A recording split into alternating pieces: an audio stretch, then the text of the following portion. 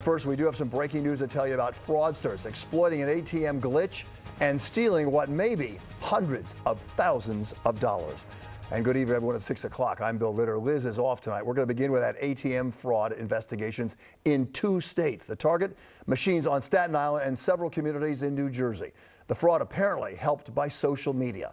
Eyewitness News reporter Jim Dillon live at the scene of New Dorp section of Staten Island with the latest. Jim. One tiny glitch. Bill, somebody, maybe several people noticed one tiny glitch in the ATM software at Santander Bank. And that one glitch, you're right, could end up costing the bank hundreds of thousands of dollars.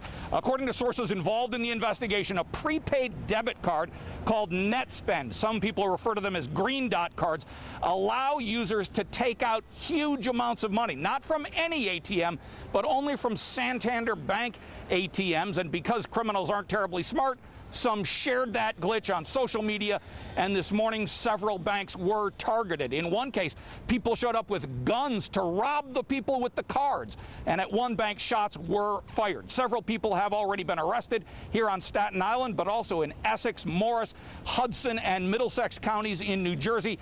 This is not technically a bank robbery, it's bank fraud, and again, several people are already in custody, and the police are looking for more. Santander has already or is in the process of fixing that glitch, and they claim no personal accounts were compromised today. But again, several people arrested, and it's going to cost the bank a whole lot of money.